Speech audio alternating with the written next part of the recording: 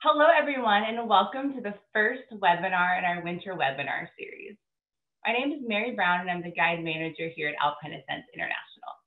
I'm pretty behind the scenes working with our excellent guide staff, but you may interact with me if you sign up for any of our She Jumps, collabs, climbs, or courses.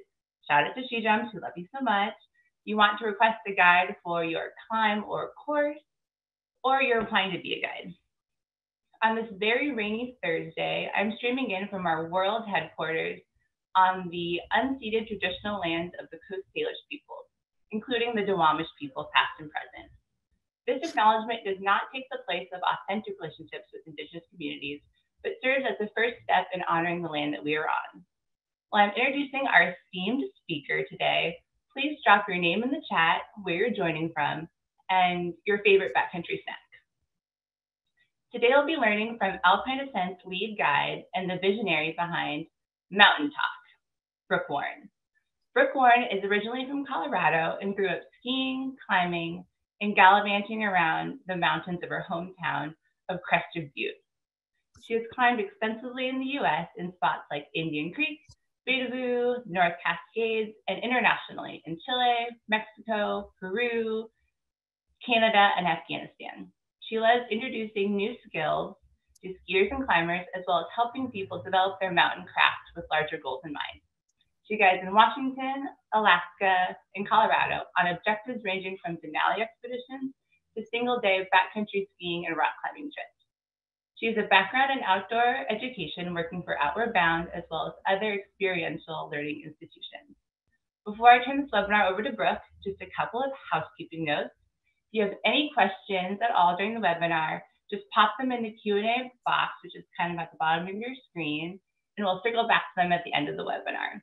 I'm going to turn off my camera in a second so I'm not staring at my face for the whole presentation, but I'll be in the chat dropping in links and helpful tips throughout the presentation. So without further ado, Brooke, over to you. Thank you so much for the awesome introduction, Mary. So I'm super excited to be sharing these tips and tricks with you all today. Like she said, I have been super fortunate to have spent my personal and professional life in the mountains, both skiing, backpacking, rock climbing, and mountaineering. And along the way, I've had to experiment and learn how to be comfortable as a woman in the mountains. And I can safely say that figuring out all of these self-care tips and tricks have made it a lot more successful for me to summit and to actually do the climbing that I'm attempting to do out there. And so I wanted to share all of these tips and tricks with you all so that you don't have to start from square one. And I'm going to go ahead and switch over to sharing my screen in just a moment. And then we'll get started.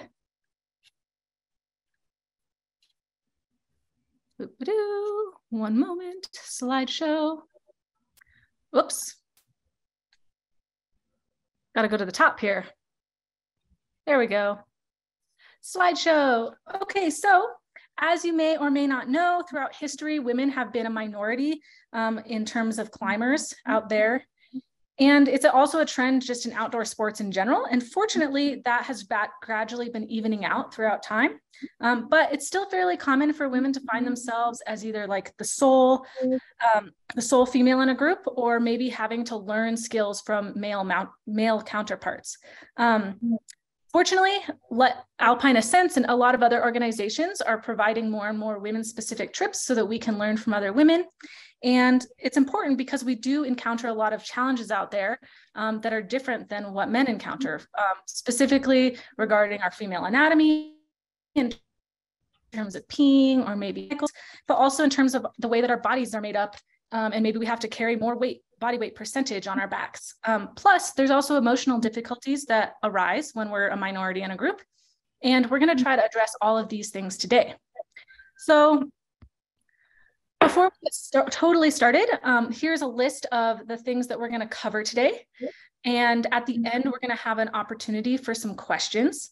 And I want to say that this information should be helpful to anyone and everyone, not just women. Although it's very specific to female anatomy in a lot of cases, it's also helpful for our male mountain partners. I even had a male guide ask if he could join in today because he wants to learn how he can better support his female clients. So that's super awesome. So basically it's applicable to anybody interested in mountaineering.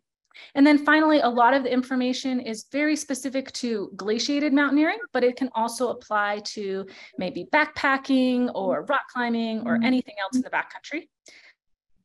And hopefully you'll find some tidbits of information, whether you're a novice or have a lot of experience out there.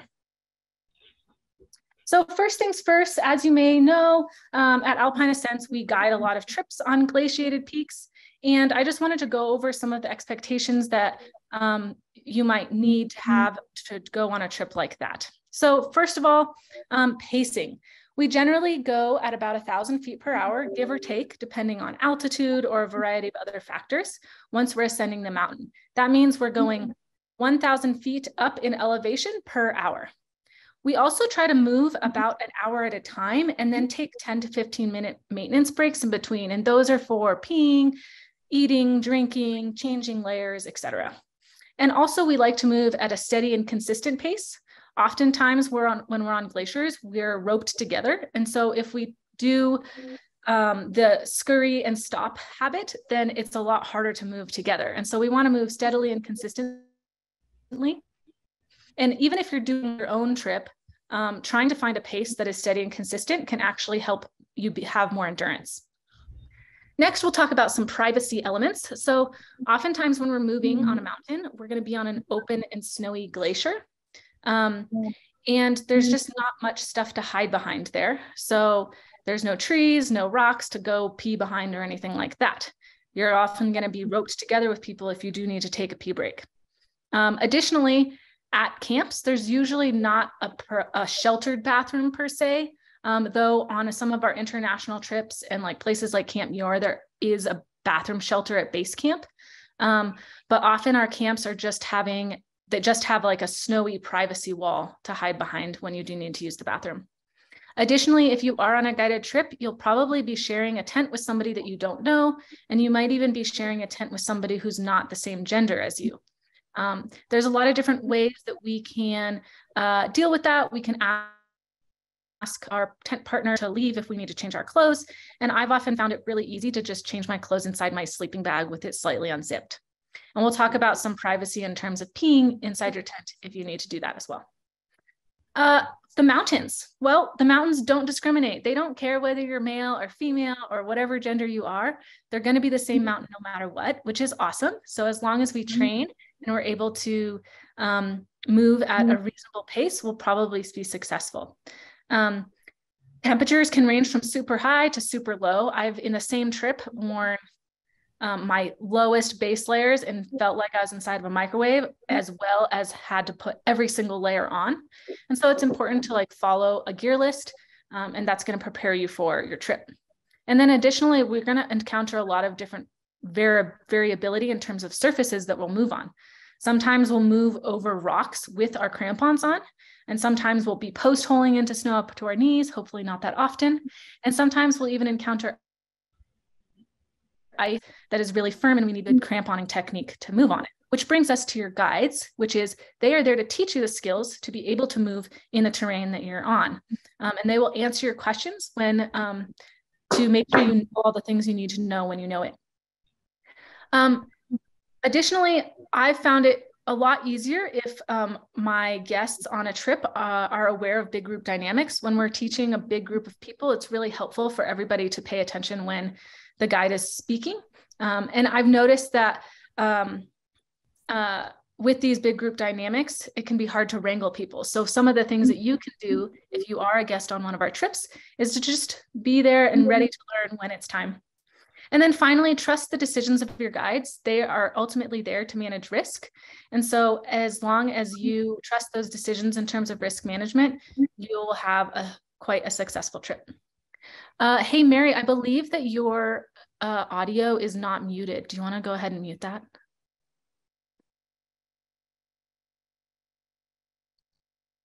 Okay, now we're going to go into the biggest topic of the day, which is peeing and privacy. I have this belief that part of the reason that there are fewer female alpinists out there in the world is because it is very tricky to pee while you're in a harness, especially with a lot of gear on your harness. But this picture here is proof that it's possible. This is me going pee on the side of Forbidden Peak out in the North Cascades. and I am attached to a rope on the side of a cliff, wearing my harness and still going pee. So I believe that it's possible for you as well. And we're going to talk about how. So the first thing is you're going to want to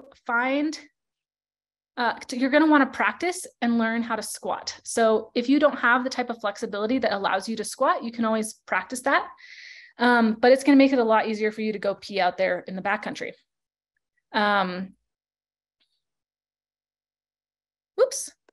So here are some different ways that you can squat. The first picture on the far left is a less flexible way to squat, and that's perfectly appropriate.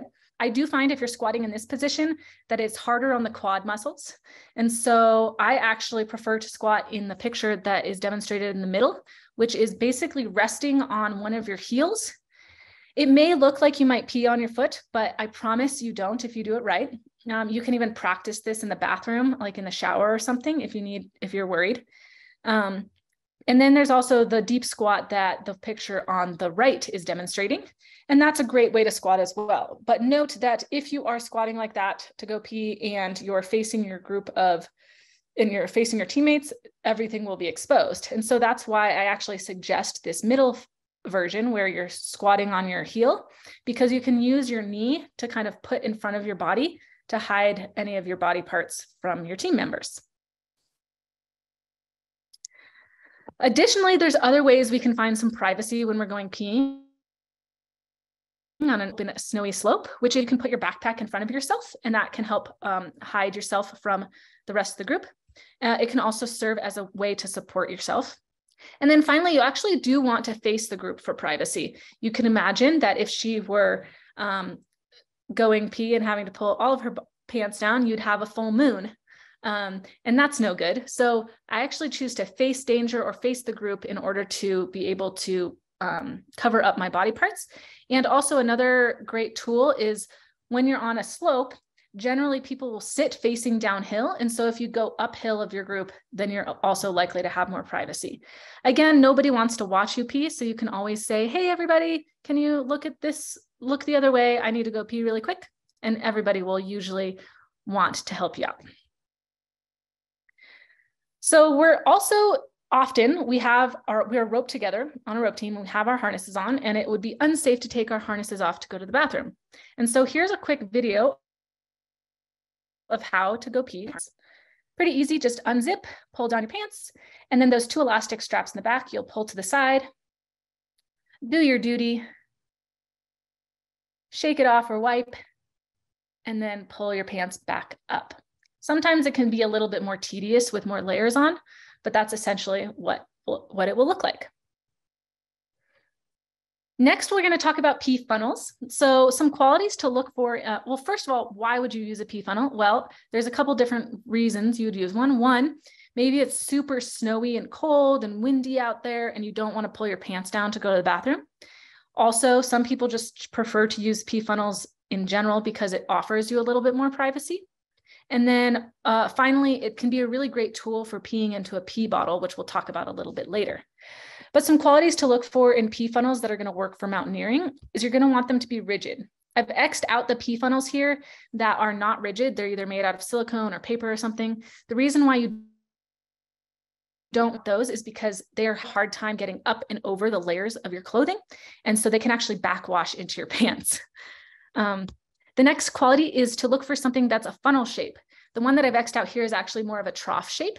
And that's not great because sometimes if your pee comes out very quickly, it can backsplash on you. And again, if there's a lot of stream all at once, it might overflow. And so that's no good either. Another quality is it needs to be easy to place. I've X'd out this one here because it has a very small hole that you need to aim into. Unless you know your anatomy really well, it's going to be hard to get that placed in the right area. And so the two that are left here are actually funnel shapes. It's both the Shiwi, which is the blue one at the bottom, and the Freshette, which is the green one in the middle there. And they're funnel shapes. They're quite large areas. They'll fit right over your anatomy. They're funnels, so your pee won't flow out of them, and they're going to push down your layers and actually be able to get over those things. They also come with a tube. This is the Freshette. They come with a tube that can help you direct your stream, which is super awesome. And Mary, can you please put the link to the Freshette there in the chat? If you do need to get a pea funnel, this is the one that I most recommend.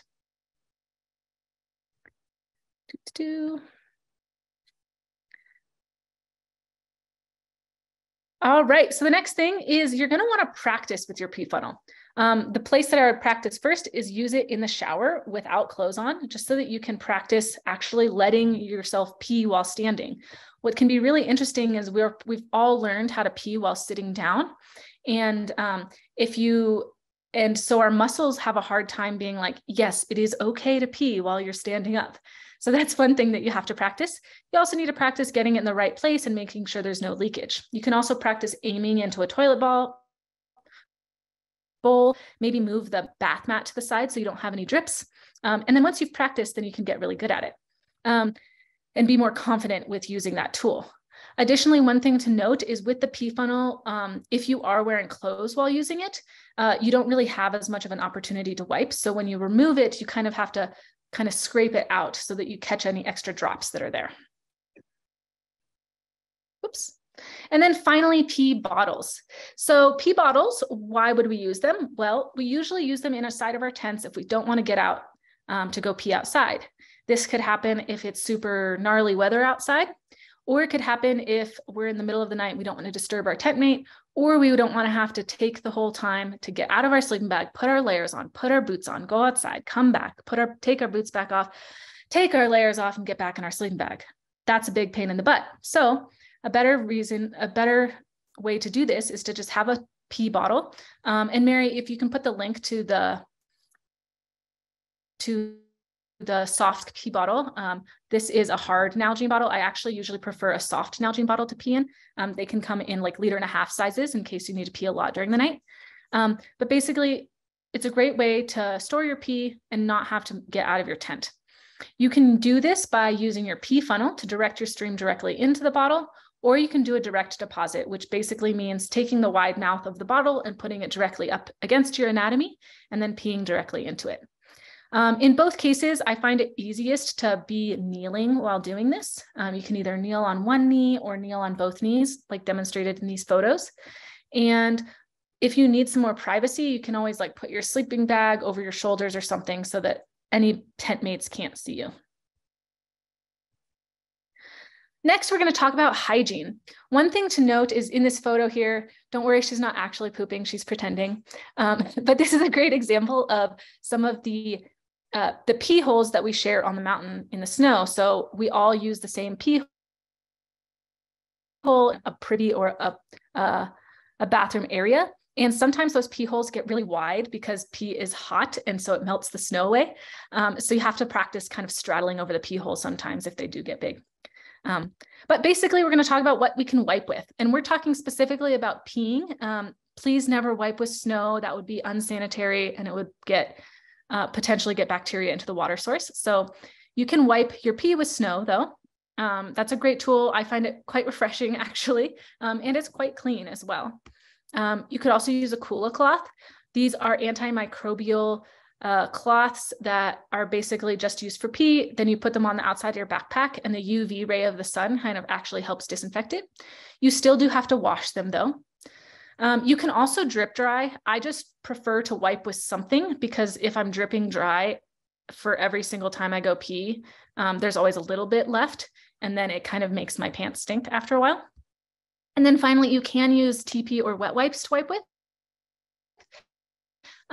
And this is great. The one thing you do have to note is that you need to bring an extra bag that you can put the waste in if you're going to be using TP or wet wipes. And the reason why is we are never going to bury this stuff in the backcountry. We always want to pack out our waste. Some hygiene problems that we can run into out there are urinary tract infections and yeast infections. Some symptoms of that are that you might be peeing often and not much pee comes out when you are peeing, might be burning. And then yeast infections are more itchy. Here's a photo here or a video here of me taking some wet wipes and putting them into a separate plastic bag. You never want to take the whole box of wet wipes with you. Only need to bring whatever, 3 or 4, or how many days your trip is for dealing with either wiping or for hygiene to prevent some of these infections.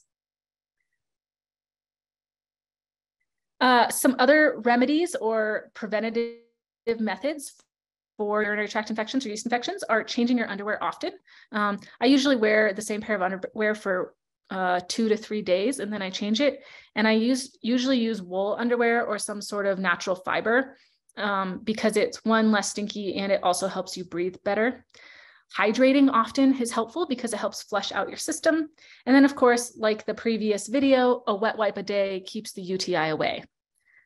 We also, as guides, do carry UTI antibiotics. So if that were to become a problem, we can help you out with that.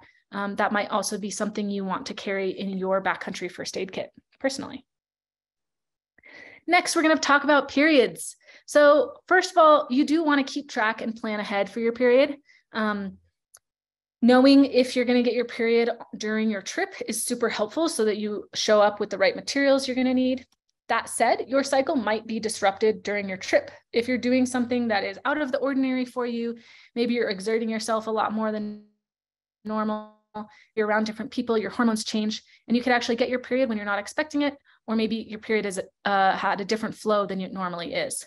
So having materials to deal with your menstrual cycle is always helpful no matter what. I always carry tampons in my first aid kit for that unexpected event.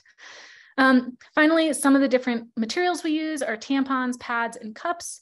I'm pretty sure that most of you all are pretty familiar with tampons and pads. Some of you may not be familiar with menstrual cups, but basically they are cups that you insert inside of yourself and it catches the blood, and then you take it out and pour the blood out. This can be super nice in the backcountry because you don't have to carry out the waste. Whereas if you're using tampons and pads, it's really important that you bring an extra bag to put that stuff in and carry out your waste. I also like to use tampons, the OB tampons that don't have the plastic applicators, because then it's just less stuff to carry out. With the menstrual cups, they're really awesome because there's not any waste, but it can be really challenging to use them in backcountry settings where there's not a lot of snow. And that's just because you do have to take it out and pour it out and clean it off and then put it back in and clean your hands off. And if you're in the dirt or something like that, or a forested area, it can be really challenging. But fortunately, if you're in a snowy area, I just pour it out and wipe it off in the snow and it gets it really clean. And then I stick it right back in and it's all good. Next thing, birth control. So please know that I am not a medical professional in terms of birth control, and consult your doctor before making any birth control decisions. But I did want to talk about some different things that people use. One, if you're doing some sort of hormonal pill, you can take those, the hormonal pill, or maybe take the placebo pill at a different time to adjust your cycle, either planning ahead by months or planning ahead during your trip so that your cycle doesn't happen during your trip. That can be helpful. And also, there's different types of IUDs that are hormonal that can actually almost totally get rid of your period. I used to have a copper IUD and it made my period really heavy. And I recently switched to a hormonal IUD, and now I don't even get my period at all, which is super nice in the mountains, which is part of the reason that I did it, because I was just tired of having my period out there. But that said, even if you are going to have your period out in the mountains, you can do it. I've summited Denali while on my period. I have climbed a big wall while I'm on my period. And so it's possible. That said, everybody has different experiences. So if you get really bad cramps or it's really debilitating for you, then it's important for you to talk to your backcountry partners about that and find some other methods to deal with that, and also have painkillers for cramps and stuff in your first aid kit to be able to deal with that.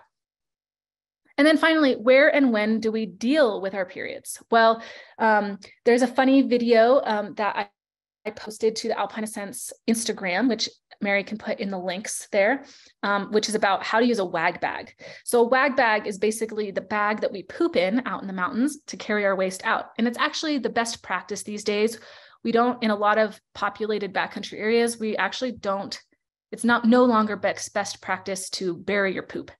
And so going poop in a wag bag is the best practice. Now, if you are going poop and you're on your period, that's a great time to either pour out your Diva cup or change out your tampon or your pad. That said, sometimes we have to change those things more often than when we're going poop, and that's okay. You can do it when you're going pee. But if you do drip any blood, specifically if you're in like the pee hole that we all use together, you just use a shovel some fresh snow on top of it so that the blood isn't an eyesore for other people. And then same thing, if you're on the trail and you have to go pee and you have to change out your tampons or whatever, same thing. If there's any blood dropped, head and cover that up with some snow, and it shouldn't be an eyesore for other people on the trail. Alrighty. The next thing is sizing clothes and gear. So one of the main things to note here is that sometimes as women, we have either curvier bodies or maybe smaller bodies than men, and that can make it sometimes difficult to find gear that's going to work for us. That said, there's a ton of manufacturers that are making awesome women's gear out there. And so I feel like more often than not, you're going to be able to find something that's women specific that you're going to like on your body. But I just wanted to show this funny example here of, this is myself and one of my colleagues. We're both wearing a men's small jacket and I look like a freaking Michelin man, but hey, it's doing the job. It's functional. It's keeping me warm. And that's what's most important. Which brings me to the fact of when we're out there in the backcountry, the most important thing is function over fashion. Sure, we do want to look good, so we feel good and we perform well, but also, having super tight pants that show off our butts or whatever is not the main goal here. Fortunately, the fashion industry has adopted some of the outdoor gear aesthetic, which is super awesome. Although I will admit that the aesthetic that this model is demonstrating here is not quite that functional. So to start off with jackets, you want your jackets to not be too tight but also not be too bulky. We're going to talk about this a little bit more later, but all of the jackets that you bring on a trip should be able to be worn all together. So basically, as you are in colder environments, you just put another jacket on and layer up. That means they need to work like a Russian doll and you can wear them all together. Specifically, your outermost layer, your puffy layer, should not be too tight. You need to be able to move your arms, and it shouldn't be so bulky that that it also impedes your movement. This is a picture of myself and a guest who are also both wearing men's jackets on top of Denali. In terms of men's jackets, men's jackets are perfectly appropriate, but you should note a few things. One, they tend to have longer arms. So if your arms are not long, it's nice to have little either cinches, make sure there's Velcro or some sort of way to cinch it at the wrist. They also tend to be boxier, which means they have less space at the hips. So if you do have wide hips or you're curvier, it is nice to find a women's specific jacket because it will accommodate for that shape. Next, pants. We are going to, again, look for comfort over tightness, comfort over fashion. I know a lot of women do like to wear leggings instead of climbing pants, and that's perfectly appropriate on the approach, but I generally suggest that when you're actually climbing that you wear climbing pants. They tend to be more better at wicking moisture and also be a little bit more breathable. Thing I do like to find for comfort is that the pants are more high-waisted rather than low-waisted. And this just makes sure that the interface with your harness and that your belt buckle of your backpack isn't uncomfortable. Another thing to note is that pants, as we may all know as women, sometimes different brands have totally different sizing. So for example, I have bought wrap pants. I'm usually a size small, and they were way too big. And then I bought a size extra small and they were still quite big on me. But I've also worn Ortovox pants, which are a European brand, I had to wear in a size medium. And so basically the point is try on the clothes that you're planning to wear in the backcountry so that you know that it's comfortable for you and it'll be functional.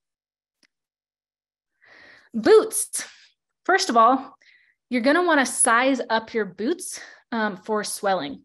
Generally, when you're at altitude or if you're on your feet for a long time, your feet tend to swell. And if your boots are too small, or maybe your street shoe size, they might actually more prone to giving you blisters. And this is specifically for like higher altitude trips and wearing double boots.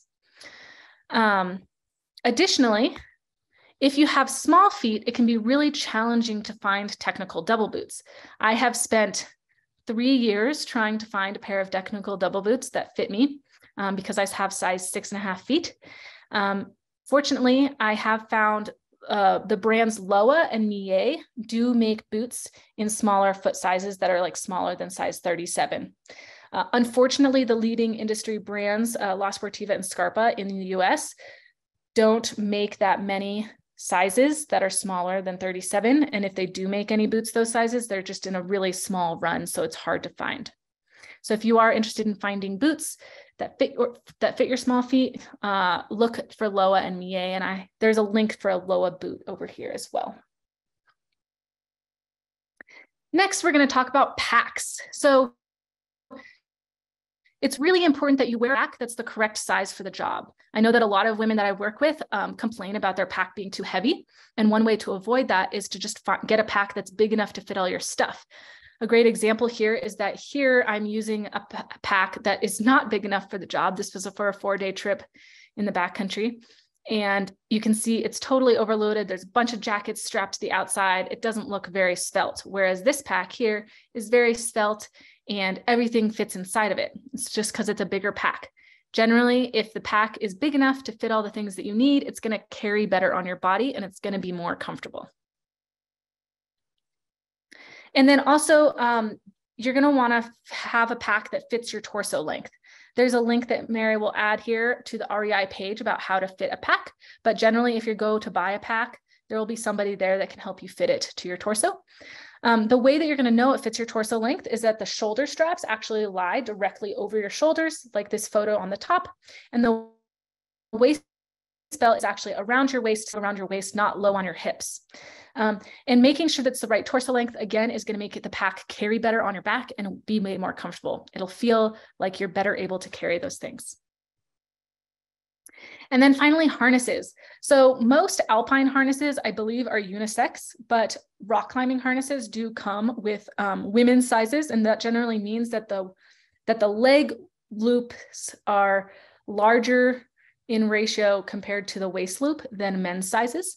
But the main thing you want to find with an Alpine harness is that you want to make sure it'll fit around your waist and over your layers. So you can see this is up over our layers here.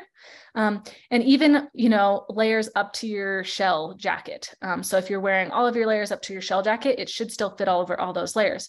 So that means sometimes you have to size up in your harness than you might expect. But basically the point is, try it on, make sure it's going to fit over all your layers so that you're not going to find yourself fumbling to try to find your harness or your gear loop or your belay loop to try to clip in. We at Alpine Ascents do rent a bunch of items, and you can find that on our gear lists for all the trips that we do. We do have a lot of unisex rental items listed here, but most rentals do come in women's specific sizing. That said, if you are a woman and you do want like a men's sizing for some reason, that is totally appropriate as well. You just need to ask our gear staff for that. Next, we're going to talk about some personal layering tactics. So this is a pretty funny picture of me demonstrating the fact that you can actually wear all of your layers at once. I'm even wearing somebody else's puffy jacket on the outside of my own puffy jacket. But the point is make sure that all of your layers will fit together. One thing that I've noticed is a lot of women do either get really cold easily or they get really hot easily, depending on their hormones or where they are in life. And so these are just different tactics for dealing with the personal thermal regulation. First of all, bras. It's preferable to find a sports bra that doesn't have any padding. And that's because if you do sweat and that padding absorbs the sweat, it doesn't dry out very quickly. And if it doesn't dry out quickly, it's probably going to keep you cold. So find a bra that doesn't have padding.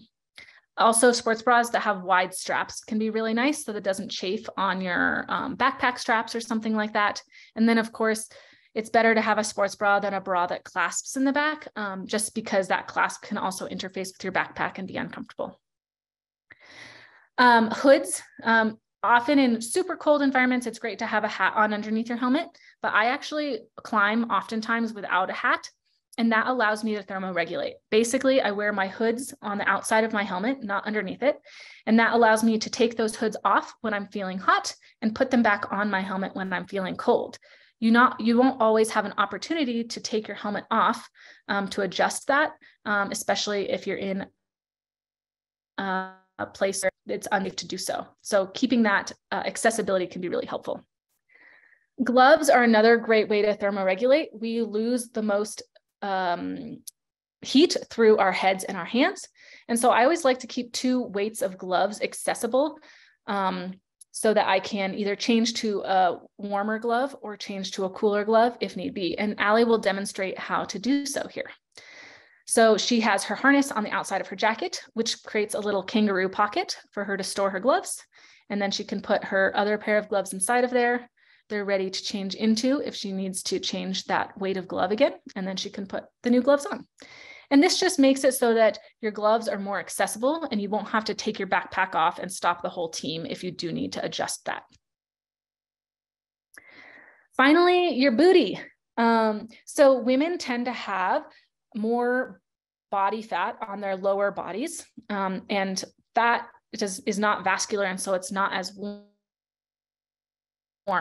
Unfortunately, we do lose a lot of heat through our butts, but there are really awesome puffy shorts, which Lyra is demonstrating here, or puffy skirts, which Marina is demonstrating here, that can help keep that warmth in on your butt. And what that does is if your tush is warm or your hips are warm, then it actually keeps your core warm and your extremities, like your fingers and your toes, warmer. And so that can be a really great way to thermoregulate as well.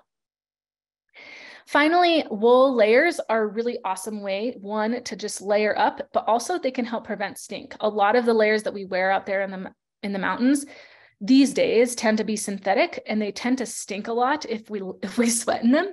But fortunately, organic fabrics like wool can actually be less stinky. And so I like to wear like a wool t-shirt underneath or wool underwear underneath, and they're just less stinky overall. And finally, the last tip I have for layering is that if you are cold during the last 10 minutes before a break, layer up. And if you were too warm during the last 10 minutes before a break, then take a layer off going forward. Okay, so as women, some of us tend to be smaller statured than men, or we're just maybe not as strong or whatever. But I do have to say that overall, women have more endurance than men. And so there have been studies that shown that we actually are able to move for longer periods of time, which is awesome. But we tend to carry a higher percentage of our body weight, especially if we're smaller people. So here's just a number of items that I found can quickly lighten your load. First of all, books. It may be obvious, but I have seen people bring books out there. But if you want entertainment, bring electronic reading instead. You can bring a Kindle, or a lot of people will load books or movies or podcasts onto their phone for entertainment out there in the mountains. You're probably carrying your phone anyways, so it's good to go. Next, your mug. Should you bring it? Well, yes, you should probably bring a mug. It's great for hot drinks out there, but this mug here is super heavy. And I actually recommend bringing a lighter transportable half-liter Nalgene or water bottle instead. This allows you to, one, it's lighter, but two, it also allows you to have more water capacity if you need it.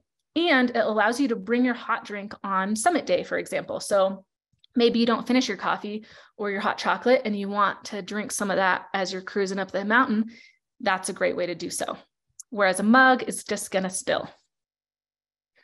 Should you express yourself out there with some jewelry? I like to say yes. You may have noticed Mary's awesome earrings. She always is rocking some rad earrings out there. I love to rock rad earrings out in the mountains. And that's great to wear jewelry, but know that you might lose it. If you are wearing cool earrings or earrings that you care about, make sure they have back fasteners. Instead of wearing your expensive engagement ring, we use a rubber or silicone ring. There's some really cool designs out there these days. And basically any jewelry that's expensive, I try to not bring out there with me. It can also just be like a nuisance if you're not used to it. Should you bring a hairbrush? I usually say no, wear your braids instead if you have long hair so that you don't get tangled. But that said, if you do need to bring a brush or if you're on a longer extended trip, it's nice to have a brush. Just bring one that's a travel size. Don't bring a full size brush. That's just too heavy and too bulky. Should you bring makeup? I usually say no. There's definitely some people who feel a lot more comfortable with makeup on, and that's fine. But usually we're covered up in glacier glasses. We've got like sunscreen on our face and like other types of sun protection. And that's going to keep us looking like we know what we're doing out there anyways. But if you do want some sort of tinted something on your face, a lot of sunscreen does come with tint these days, which is a really great item to bring. Should you bring sunscreen? Obviously, yes, but bring the small one, maybe even just the rub-on one, the one that has the Bear logo on it. Usually for like a 3-day trip, or even honestly for like a week or 2 long trip, you're not actually going to need that much sunscreen out in the mountains. Often the only parts of our skin that are showing is our face, and we do have to apply frequently, but you're not going to use a whole tube of sunscreen. I think this Sport Face sunscreen, the Neutrogena, I think I've used that all summer long last summer, the whole summer in the mountains, and I didn't even finish the whole tube. So you can bring a pretty small tube of sunscreen and it'll be perfectly sufficient for a single trip. Should you bring deodorant? I usually say no, although some people really need to bring it and feel much more comfortable with it. That said, most deodorants, especially if they have aluminum in them, are actually meant to be washed off each day. So just keep that in mind. There's plenty of travel size deodorants out there as well, though. Keep it small. Should you bring your toothbrush? Obviously, yes, but don't bring your electronic toothbrush. Don't even bring your full-size toothbrush. Bring a travel size, or even take the little top off your electric toothbrush, and that can be much smaller, much less bulky, and much lighter. Of course, you should bring toothpaste, but bring the small toothpaste again. Finally, I just want to share with you, I find that the place where people could probably downsize and weight the most is in their toiletries kit. I found people bring a lot more than they really need. This right here is all I bring in my toiletries kit. It's really just toothbrush, toothpaste, hand sanitizer, and toilet paper. Okay, I admit, I also sometimes bring some comfort items. And those comfort items for me are tweezers to pluck those errant like chin hairs, or maybe like those errant unibrow hairs, a mirror to look at my beautiful face. And then I usually like to bring a little like essential oil or something, because it smells good. It makes me feel good out there. So that's my form of deodorant, but it's really tiny. My toiletries kit is really small. And again, like as women or as people who are smaller, we might be carrying such a large percentage of our body weight. And so it's really important to really try to pack down, because we're still going to have to carry the same stuff that anybody else on the trip is carrying. And somebody else might be a lot stronger. They're carrying all their personal stuff and some group gear. So am I. So how can I downsize and keep my weight down as much as possible? Basically, bring only what you need. And there's a really great blog post that one of our other guides posted on our website recently. Mary, you can put that one down there. It's a link to Lyra's Reducing Pack Weight. And she just has a lot more tips on that as well. Finally, we're going to talk about some training. So you can see I've got this super big pack here. I'm a pretty small person, but I can still carry that pack because I train really well. So in order to train for your trip, we'll talk about a few things. One, you're going to want to find some sort of baseline fitness. Find some sort of daily movement, whether it's running, lifting, hiking, maybe a Zumba class, that just like is fun for you. And that will keep you having baseline fitness. You're also going to want to find endurance. So I like to think about practicing what we do when we're moving on a trip in the mountains. And this is a great tool for you, even if you're just going on your own personal trip, which is move for an hour at a time and then fuel. And so you can do that in your training as well. Do an hour of movement, then fuel, then do another hour, and then fuel, and then do another hour. I found that oftentimes when people don't train enough, they are super awesome. They're feeling fit. They're feeling great for the first hour. And then hour after hour, they start slowing down and kind of bonking. And so if you practice moving and training for multiple hours at a time, you'll be much more prepared. And then finally, it's really important to train for sport specifics. So one, you're going to want to carry a weighted pack. You're also going to want to carry that weighted pack uphill and downhill. And you're also going to want to move on uneven surfaces.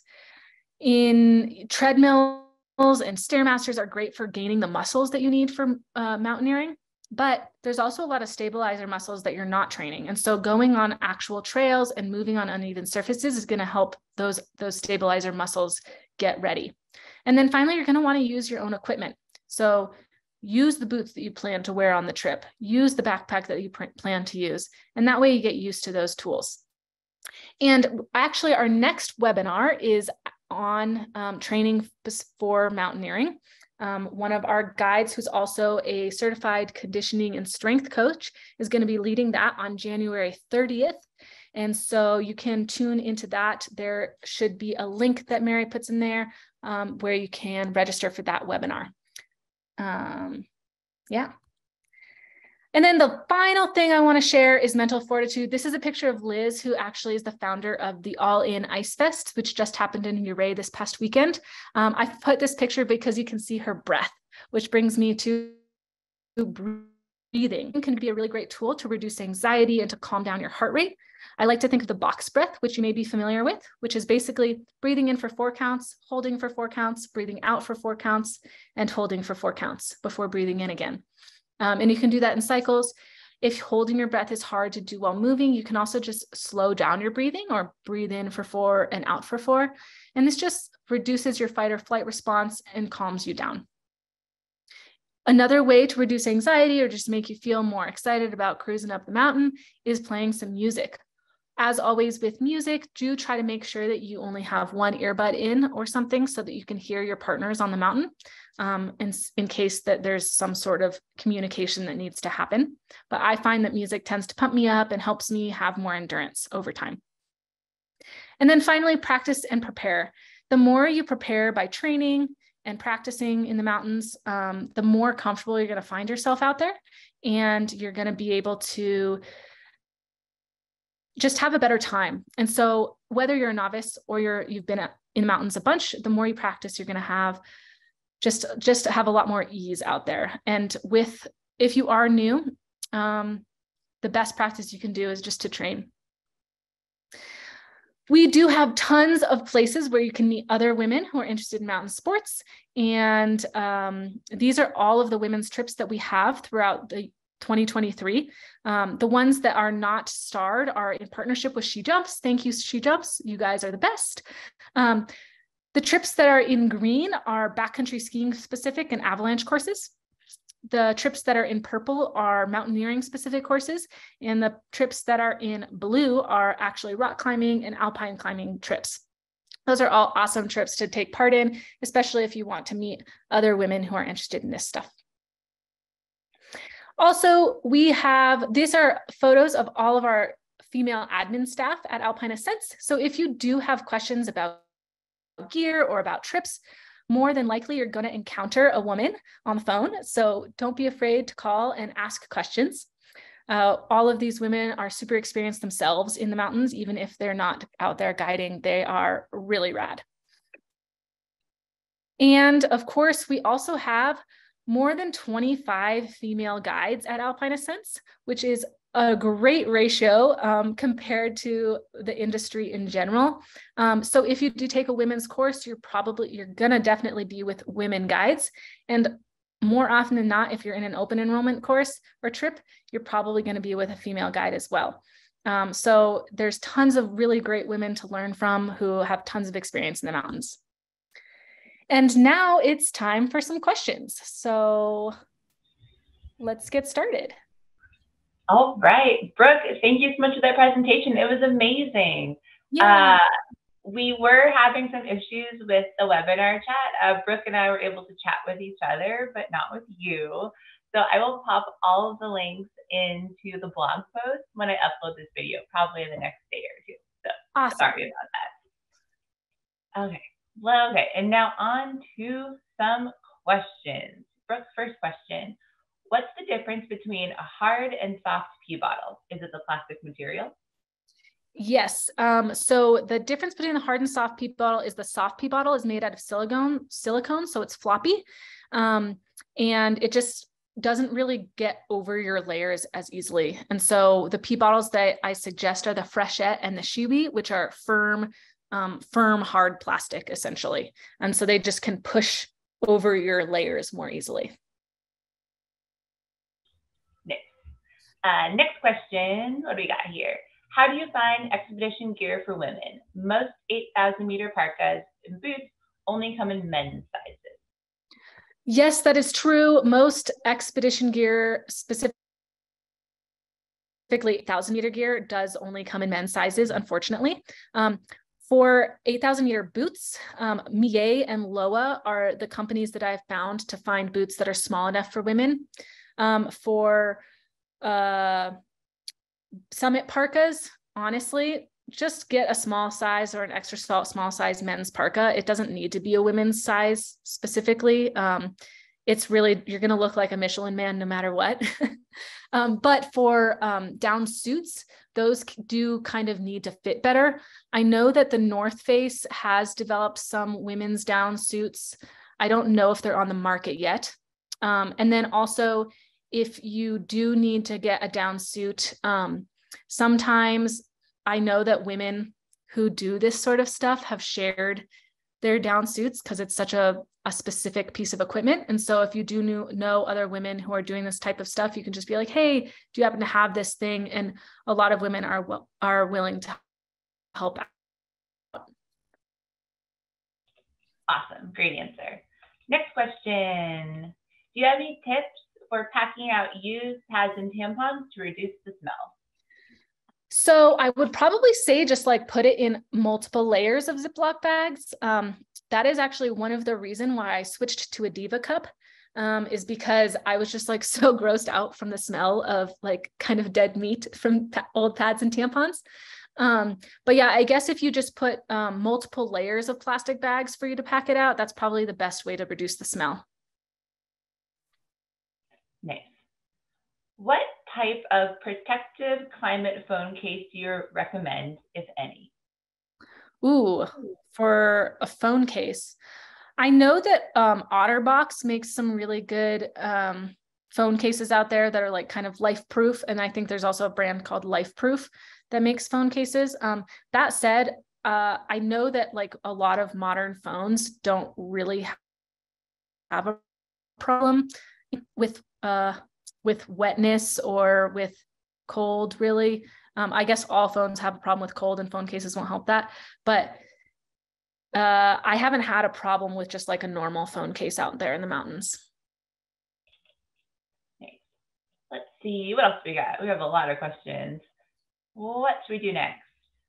How do you see folks managing wearing contact lenses? Or do people prefer to wear glasses? Ooh, well, so there are plenty of people who navigate in the mountains with glasses. If you do wear glasses, it's really important to get prescription glacier glasses when you do need to have sun protection. I know plenty of guides who wear glasses and make that work. The one problem that you could have is that it fogs up, which can be annoying. I actually personally have terrible eyes, and I actually got LASIK because I was so tired of carrying my contacts around.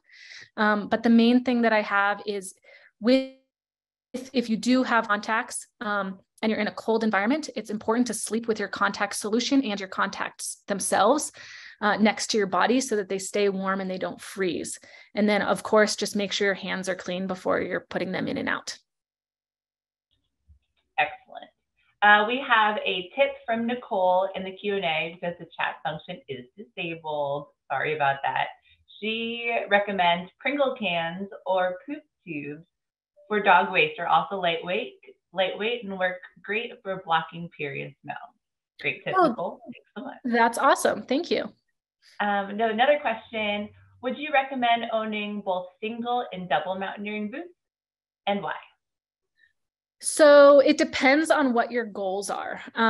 If you're going on guided trips, oftentimes, if you're going on guided trips in the lower 48 and you need double boots, there often will be rentals available. So single boots are probably the most versatile in a lot of areas in the lower 48.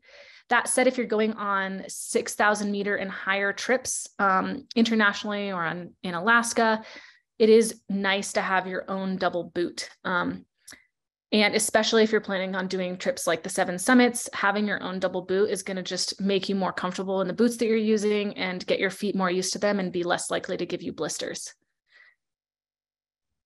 Nice. Another question, what do you use to wash your face in the backcountry? Oh, well, I usually just bring wet wipes. And so I'll either bring 1 or 2 wet wipes per day. And so I'll usually use a wet wipe on my face. And then I keep that wet wipe and just use it to wipe down in the Netherlands later. That said, you could just use 1 for your face and 1 for down there as well. But just a wet wipe is just fine. All right. What other questions do we have? Did you say, so going back to clothing, did you say high waist or lower waist pants are better? I prefer higher waisted pants. I find that lower waisted pants can get like one that either fall down, and high waisted pants I just find have a better interface with my harness and my backpack's waist belt. So basically I want my pant waist to be higher than the actual waist belt on my harness. Nice. When expeditioning with men, do you find it better to rope up with women if they're there? And if there are no women to rope with, have you found roping up with men can be challenging because they may have a faster pace? How would you deal with that? I would say on a guided trip, you shouldn't have to worry about the faster or slower pace. I find that men and women, it doesn't really matter what gender you are in terms of which pace you go. It just really more depends on your fitness level. And I would say it's important just to rope up with people that you feel comfortable with and people that you feel like you can communicate well with. Nice. Brooke, what do you make of the pants that has a zip that goes all the way back? I think it was like a GoFundMe. You know what I'm talking about? Yeah, I think I saw that. Yeah. I would love to try those pants personally. And I actually have a client who is doing a survey for women's bibs in terms of like dealing with outerwear pants and figuring out this female pants problem for going pee. So hopefully she develops something cool too. But those pair of pants, I haven't tried them. I bet they would be really convenient. They might be uncomfortable, I'm assuming, because there's a zip right there. But the main thing is if you wear long underwear underneath your pants and you're wearing those pants, they're not going to be functional unless the long underwear also have a hole right there. So whoever is developing those kinds of pants, work on the long underwear part of the equation. We have a comment in the Q&A, which has become the chat, I guess. Those pants are She-Fly Apparel. Thank you very much, anonymous attendee, for letting us know the name. Another question about gear. How do you prevent your sunglasses and glacier glasses from fogging up? So a lot of glacier glasses have the side panels, and so there's certain glacier glasses that those are actually removable. So I like to wear the jewel bow shields. Those are my favorite ones. And they actually have removable side panels. And so I take those off if I need a little bit more airflow, which helps prevent fogging.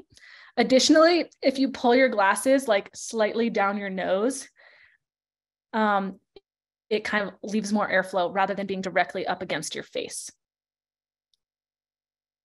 Nice. Another question. I don't know if you can answer this, but let's see. Can you please tell us a little bit more about swelling? Are women at higher risk for edema or altitude sickness? Does that depend on the time of the month? I find that I swell more than male climbers at altitude, but I'm not sure if that is just me. I actually don't know the answer to that question. I do know that altitude sickness, there aren't really any notable trends in terms of gender for who gets altitude sickness or not. In terms of edema, in terms of like edema in your hands and feet and stuff, that might be a hormonal thing. But I actually don't know the answer. Not a problem. If I find any medical clarity, I will pop it in the blog post when it goes up. Awesome. Let's see, what other questions? We have a lot of questions. We won't be able to answer all of them, but we'll try. Here's another one. I've never been able to master the P funnel. Is it okay to squat when roped up on a long expedition like Denali? Yes, 100%. I actually try, I don't really use the pee funnel unless I'm going pee into a pee bottle. More usually, the only time that I use a pee funnel while I'm roped up is when it's nasty weather out and I like taking my pants off would be really miserable. But I would say in terms of trying to master it, just practice it more and practice it in your bathroom with pants on and see if you can figure it out. Nice. What do we have next? We have a comment in the Q&A, not a paid endorsement. I have the She Fly pants and they are very comfortable. I was skeptical awesome. about the zipper plaquette, but the design is actually excellent and they're comfortable under a harness. So we have a thumbs up for the She Fly pants. And then we have a question coming up next. How do you suggest adding weights to a pack for training? So one of the best ways to add weight to pack for training is to put water in your pack, or honestly, just pack it with the gear you plan to use on a trip. So, and then the pack weight, I find that water is great for adding weight, but it can sit in the pack in a really uncomfortable way. And if you are going to have weight in your pack, make sure you don't pour out the water at the top of a hill, because you also need to practice walking downhill with weight on your back. In that same vein, which I hope bags of rice too, maybe bags of rice, bags of lentils. I don't know, stuff like that. And that's something you'd also be able to ask during the Training for Mountaineering webinar later this month. Little plug for that. Another quick training question. How many times a week would you recommend training with a weighted pack? I think that Lyra will be better able to answer that question, but I would say 1 to 2 times a week is when I'm like in a bulking training plan for mountaineering. I'll usually go like once a week for a specific period of time. If you think about marathon training is usually like a few like shorter runs throughout the week. And on the weekend, you do like your big long run to train. And that's the way I'd think about mountaineering training as well. Like do all kinds of other types of training throughout the week. And on the weekend, when you have more time, you can do like a weighted pack hike. Nice. This is a funny one. What brand of earrings do you recommend? I'm going to put a prop in for, I don't know where I got these, but I love them. Etsy has great earrings. Brooke, what would you say? Oh, I don't know. I just find earrings in cool places. Like I found this cool shop in Fremont in Seattle and found some cool earrings this summer that I wore for a while. One of our guides, Morgan McGonigal, makes her own earrings out of all different types of things. So, you know, there's just a bunch of cool places to find fun earrings. Nice. Are there any ice climbing boots you recommend for women with small, wide feet? So the La Sportiva Nepal is a great ice climbing boot, but if you're looking for something a little bit warmer and you want like a double boot or a semi-double boot, I have the Loa 6,000 meter boots. And those are great boots that are warmer ice climbing boots. I know that there's other small footed women who rep the Loa boots as well. Okay. This may be a silly question. There's no silly question, so okay. We would love to know what your strategy is for, I just lost it. For walking in packed steps in the snow and this, wait. I would love to know what your strategy is when there are packed in steps in the snow and they feel like really big steps. Do you I was train at with bigger steps, or do you try and take 2 steps each pack in step? Yeah, that's the question. Does that make sense? Great question. I was actually talking about this with one of our male guides last night. He was like, yeah, you should talk about steps. And I was like, oh, I should. But basically, if you can practice taking step ups to at least 18 inches, then you should be good to go. That said, if you're climbing with people who are taking way too big of steps, communicate with them. Say, hey, can you please take smaller steps? Your steps should be small enough. Even if you're a tall person, they should be small enough for everybody on your team to be able to easily take those steps. Sometimes the terrain doesn't allow for that, and you will have to take a larger step. That's why being a step up to 18 inches and practicing that with step ups can be really helpful. And then additionally, if the steps are still like really far apart and your partners or your guide is just like not listening to you and not making their steps small enough, you can kick in between the steps if it's a really big step. That said, not all snow will allow for that. So if the snow is really soft, sometimes the reason people are taking big steps is because if you take 2 small steps, the steps are just going to collapse on themselves. And so sometimes you have to take big steps. And in that case, it's just like a big harumph and you just gotta go for it. Okay, I have another good question from, where'd it go? There's a good question about curious. What was that? There's a good question about hair. Oh yeah, I saw that. We'll do that one next. I'm curious if when you were guiding, you have ever had someone question your abilities as a guide because you're a woman, and if so, how did you handle it? I don't think I've ever really had somebody completely outright question my abilities as a guide because I'm a woman.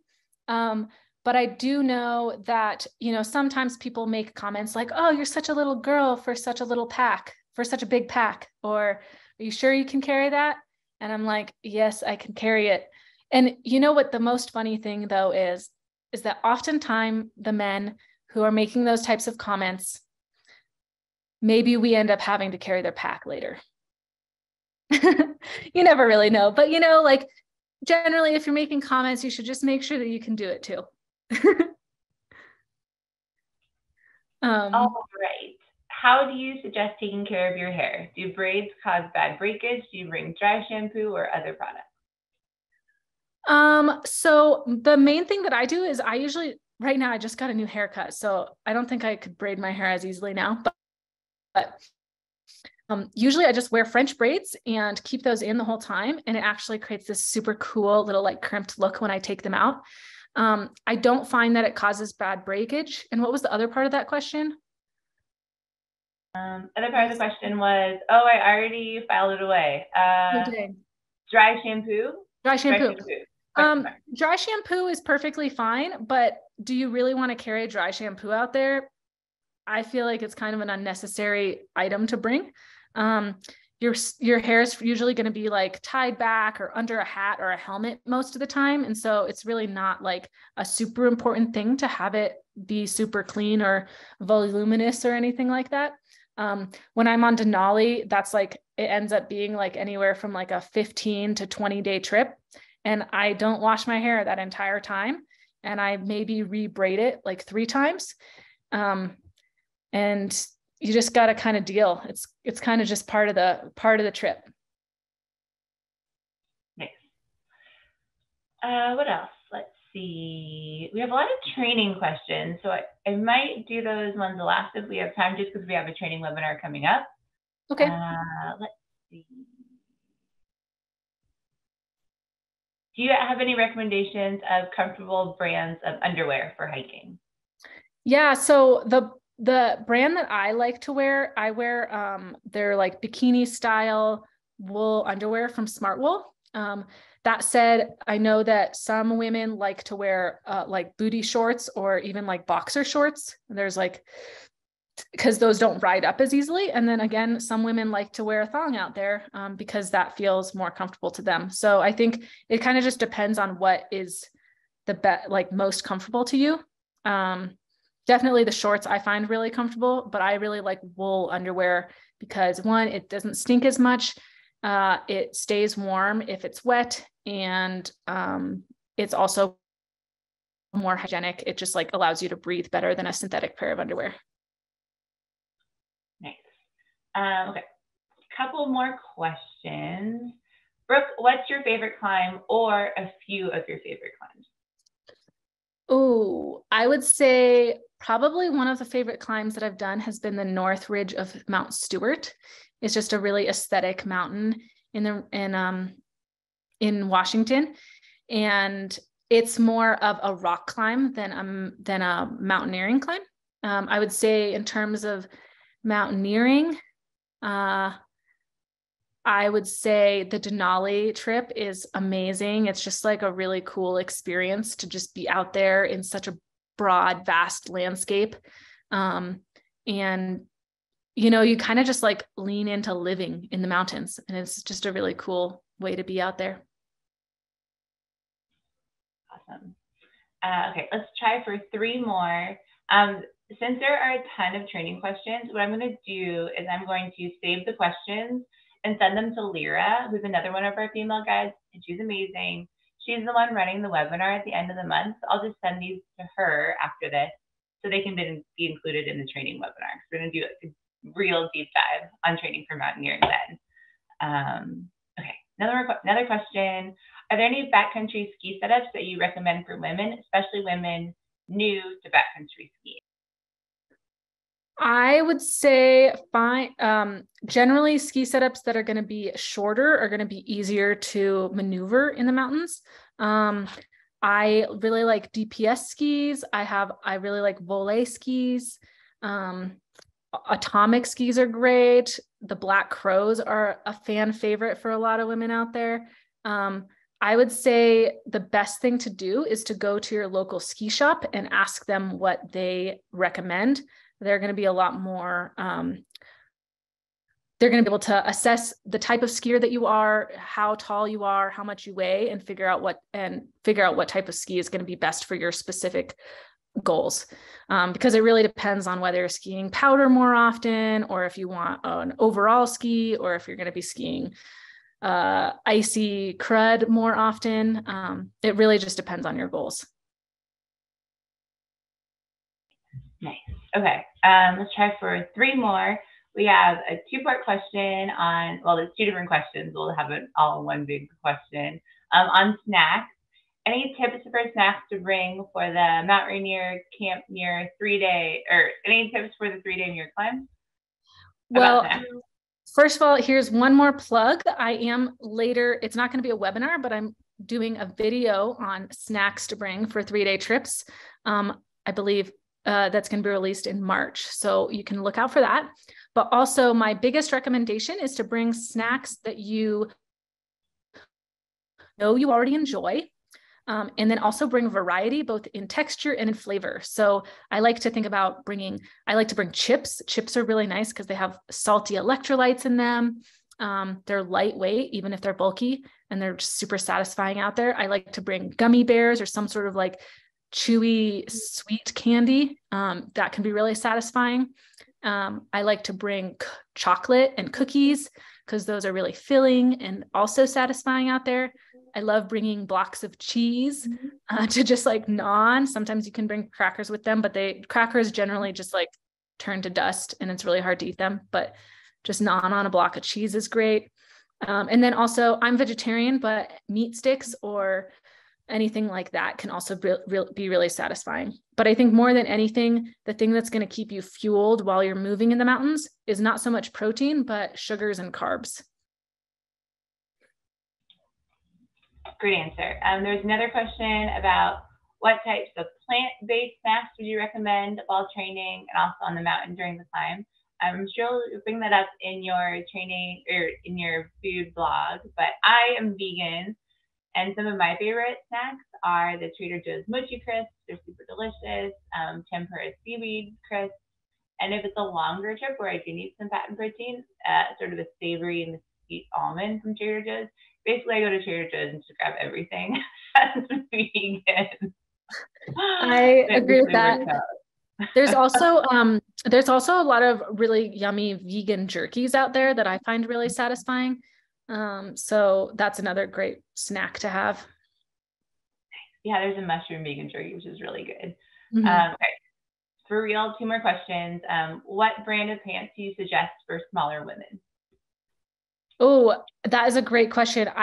So I'm 5'3" and like 130-ish pounds. So I'm not like super skinny person, but I'm a short person.